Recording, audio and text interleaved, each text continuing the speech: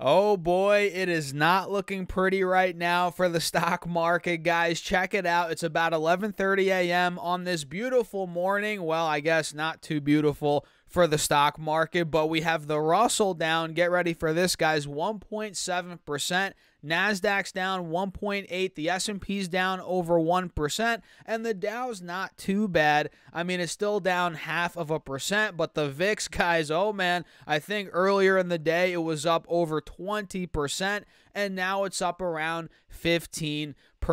So you guessed it, we're going to break down the charts in this video, where I see the stock market going, the indexes, and we'll go over some stocks later in the video. So hit the like button, make sure to subscribe, and don't forget to get up to 15 stocks from Moomoo. It's free money with at least a $100 deposit, which then you can take that money out and keep all your free stocks, and your uninvested cash for now will earn up to 8.1% APY. Just check out the link down below or go to StockSurfS.com/Moomoo, and let's dive right into the video. Cheers, by the way, guys. I got, well, not much coffee left, but I got some coffee left here. I'll save it for after the video because I'm going to need it for sure with how things are looking today. But check it out. The S&P, looking here at SPY, pretty much dove off of a cliff at open. We opened up at 573 and we got all the way down to 566 as of about 15 minutes ago, 10-15 minutes ago, which that was a drop of around 1.3% just from open. And guys, we're only 2 hours into the session here, and we were actually consolidating all pre-market today. I'm pretty sure across all of these indexes, the S&P, the Nasdaq, right?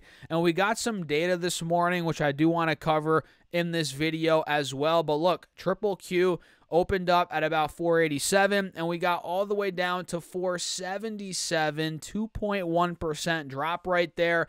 And on the Dow Jones, where did this open up at? It's not doing too bad, actually. We're seeing a sharp recovery right now. Talk about a V-shaped recovery there on the Dow, but it opened up at 42.2, got down to about 41,950, so about a 0.7% drop. Not a big deal there for the Dow.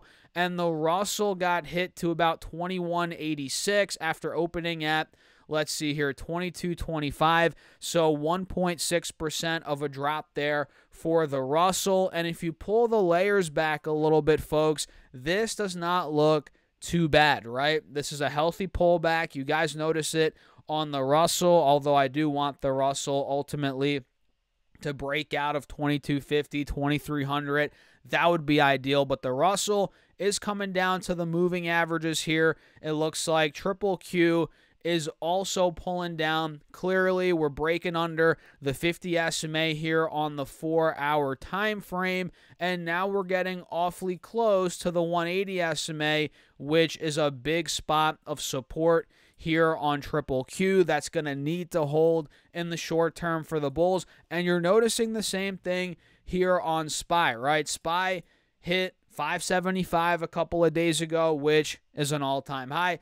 We were holding the 50 SMA and the 180 SMA for that matter all of September. By the way, happy October. It's the 1st of October today.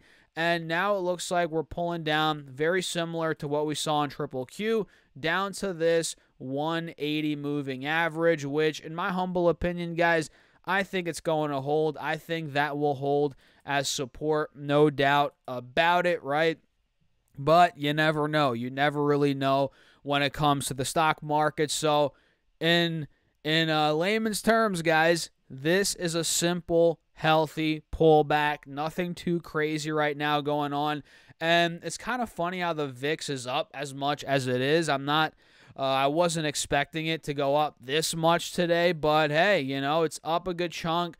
Earlier, we cracked over 20 points on the VIX. I think it was up around 24% at the high today. Holy smoke. So big pop there in the VIX. It looks like the metals are moving up. We have gold up 1%. Silver's up over 1.4%. So metals are seeing a pop right now. VIX is seeing a pop. It's that time, guys. We're getting closer and closer to the election, under 40 days away. There's uncertainty right now in the markets. And, you know, after we saw a pretty good September, which historically September is a rough market or rough month for the market, maybe now in October we're going to get the rough month, right? Leading into this election. So, you know, it's not always guaranteed like, oh, September is the worst month or one of the worst months, so it has to be the worst month every year. Not necessarily. So who knows? Maybe September was decent. Maybe now October we're due for a bit of a sell-off. And it's funny, 1st of October, fresh month, and here we are. We're getting a dump overall in the stock market. VIX up 14%, and this comes the day after Jerome Powell spoke in Washington, or not Washington, Nashville. Why the heck did I say Washington? But yeah, he spoke about, you know, interest rates, what he's looking to do there. The Fed doesn't have a preset course of what they want to do. They're data dependent. You know, they're not going to be as aggressive in the cuts moving forward here like we just saw with their 50 basis point cut. You know, we got a lot of information there, but again, a lot of the same crap that Powell's been saying. And take a look at this. We got some data this morning. Like I mentioned in my video, I believe on Sunday, this week is big for data, guys. And by the way, hit the like button. I appreciate you all for tuning in here. Make sure to subscribe on YouTube as well, guys. We're almost at 40,000 subscribers. We're so close.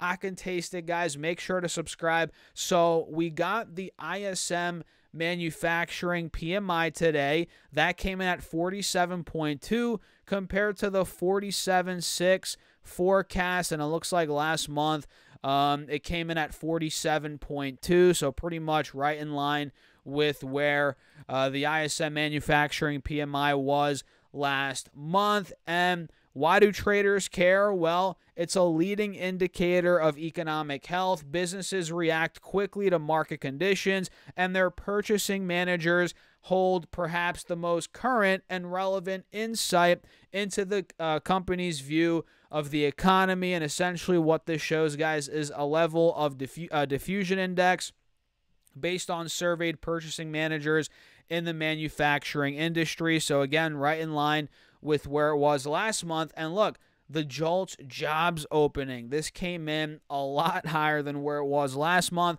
and it beat the forecast by, looks like, around a couple 100,000 here. And this essentially shows the number of job openings during the reported month. It's a lagging indicator. It's about 30 days behind here, 35 days, but still worth looking at. We did get, more job openings than expected here, over 8 million. Again, the forecast was 7.64 million. So maybe a bright sign there. Pretty decent news there. But overall, guys, we all know the job market is not what it was 2-3 years ago. Unemployment rate, it's slowly going up. You guys probably know some people in your own lives that maybe got laid off. Maybe they're having trouble finding a new job. So it's an interesting time right now. We all know about that.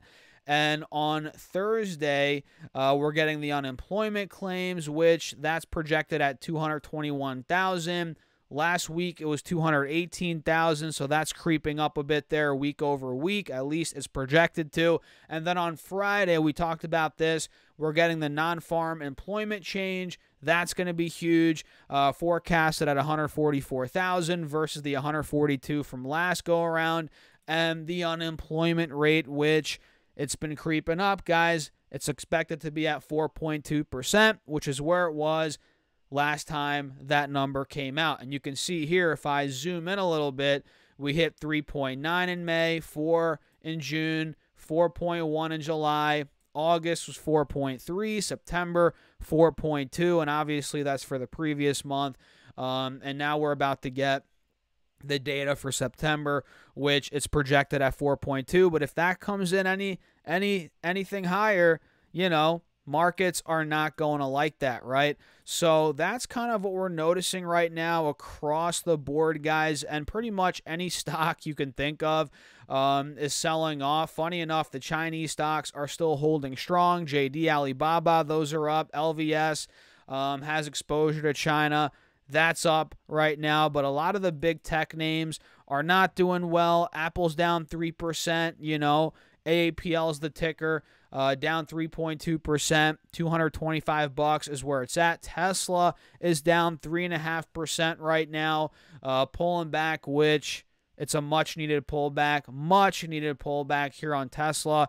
We have NVIDIA, which I'll make a video on later tonight. NVIDIA's down over 3% on the day. Adobe, AMD, some of the biggest companies out there. Microsoft's down 2%. So, yeah, not the best looking day. And, guys, that's how it goes sometimes. That's how it goes in the market. So what are your thoughts? Let me know down below in the comments. And check out the Patreon. I actually just bought stock today, so check it out. I'm posting my weekly updates to my Patreon portfolio there. I post charts and ideas throughout the week, and there's a Discord. You get more access to me there on Patreon. Check it out, link down below if you guys are interested, or go to StockSurfest.com/Patreon. And I just bit my freaking tongue on the video, guys. What's going on here? But yeah, cheers. With that being said, I'll catch you guys in the next one.